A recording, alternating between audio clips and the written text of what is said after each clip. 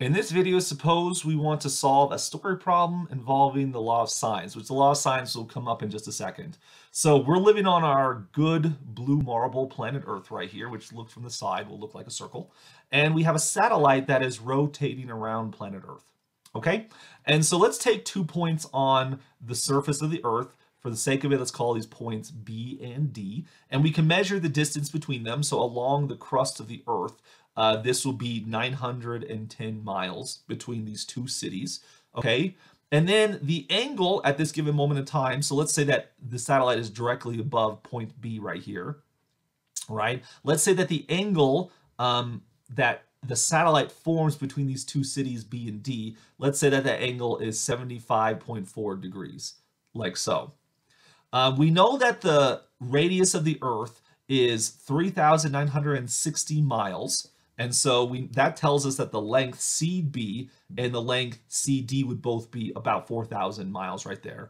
So using that information, can we find out how far above the Earth is the satellite? So how high up in the altitude is it? So let's call that distance X. We want to solve for X according to this diagram right here. Solve for X. That is our task to do. And that would give us the height, of course, of this satellite here. So notice that this distance right here, the distance between B and D, this is not a straight line. This is the arc of a circle.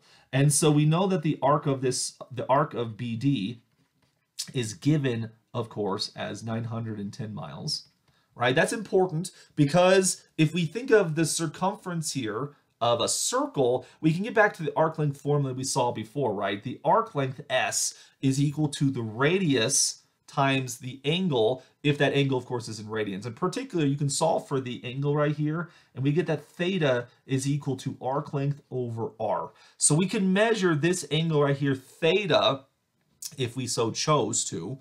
We could measure that using this arc length formula, right? And so that's going to give us the measure of angle C right here.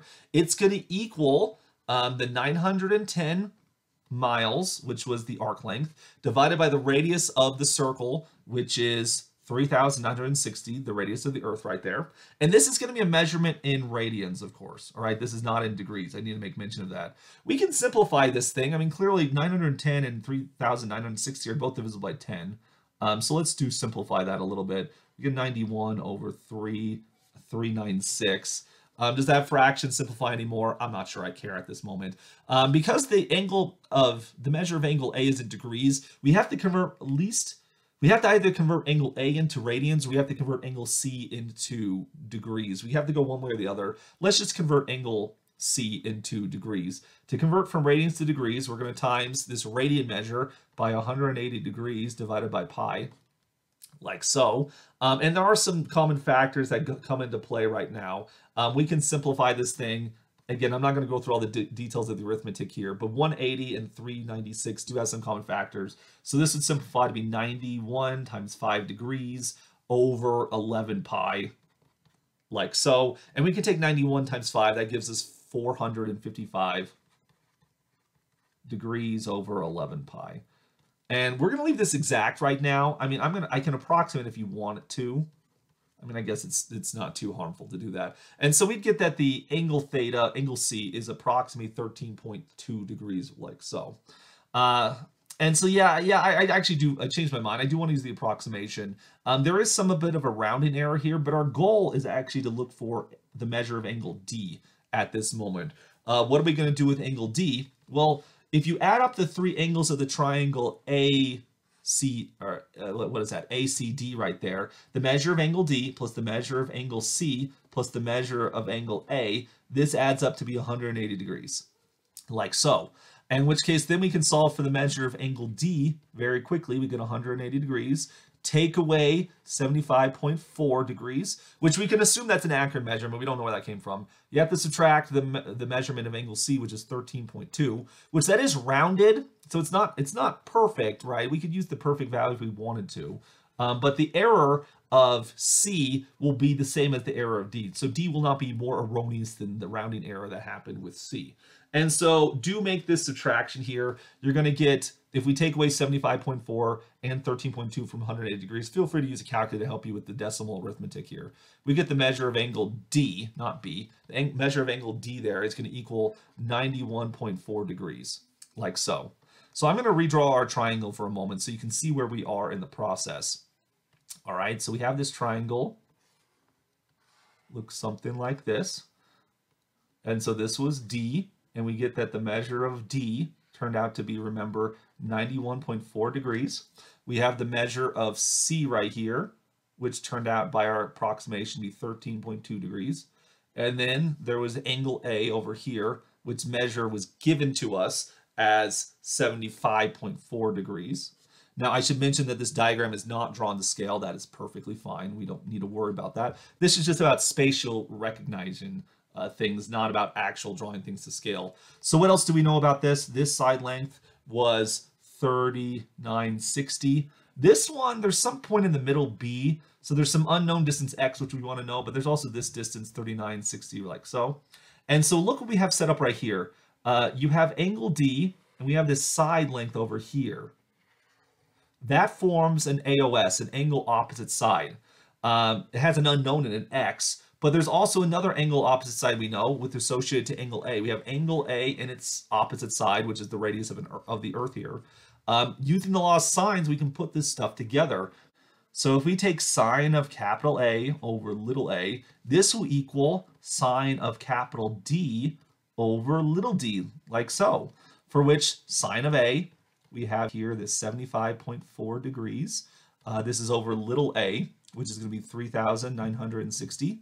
Then we get sine of D, which is 91.4 degrees, over little d, which is 3,960 plus x. We don't know what x is, but we have to solve for x here.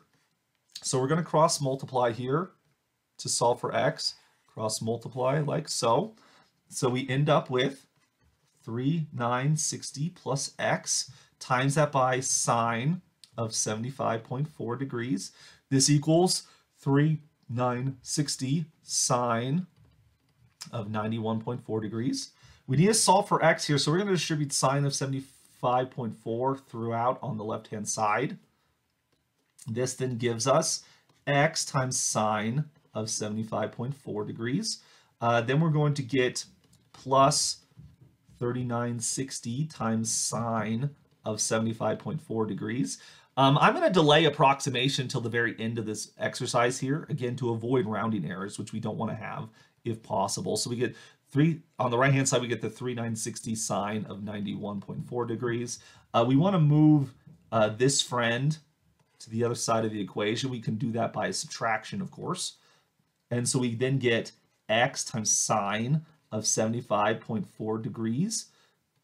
This is equal to, well, on the right-hand side, everything's divisible by the 3,960. So I'm actually going to factor that out. 3,960, and then we get sine of 91.4 degrees minus sine of 75.4 degrees. Although there may be temptation there, just because we have a sine minus a sine doesn't mean we can combine them together anyway. That's not how angle differences work with sine. You can't just subtract the angles. Just leave it alone. And then to finish off, we need to solve for x, which the coefficient of x right here is sine of 75.4 degrees. That's just a number. If you had something like 3x was the left-hand side, you divide both sides by 3 and go on from there. The fact that our coefficient is some irrational sine of an angle is no big deal. We'll divide both sides by sine of 75.4 degrees. Do it to the right-hand side as well. We get sine of 75.4 degrees. These signs cancel out, and we've now solved for x. X then equals 3,960 times sine of 91.4 minus sine of 75.4 degrees. And this all sits above sine of 75.4 degrees, which you can't cancel these ones right here. You'd have to cancel it from the whole thing, which is unavailable here. So let's just leave it the way it is. This is perfectly good. If you wanted to do some type of cancellation, again, you could break up the numerator if it wasn't factored, but you'd still have something that's basically as complicated as you see in front of you. You could end up with 3960 sine of 91.4 degrees over sine of 75.4 degrees minus 3,960. That's how the fraction would simplify if you wanted to. And I mean, there's one less sign in play here, but it's really not much of an improvement, whichever way you're going. But whatever, take one of these forms, plug it into your calculator. Make sure you do plug it in correctly. Follow the order of operations for your calculator. The syntax is a big deal. Make sure it's in degree mode. And when you use your calculator, this would approximately give you 130 miles. Distance here is being measured in miles here, and therefore that would be the approximate height of the satellite above the Earth as it's spinning around. And so in this video, we then demonstrate how we can solve this basic word problem, a story problem, using the law of sines. And that's what we've been focusing on, of course, in lecture 24. If you learned anything about the law of sines, I hope you did. Give this video and any of the other videos a like. Subscribe to the channel if you want to see more videos, math videos like this in the future. And if you have any questions, feel free to post them in the comments below and I'll answer them at my soonest convenience. Bye, everyone.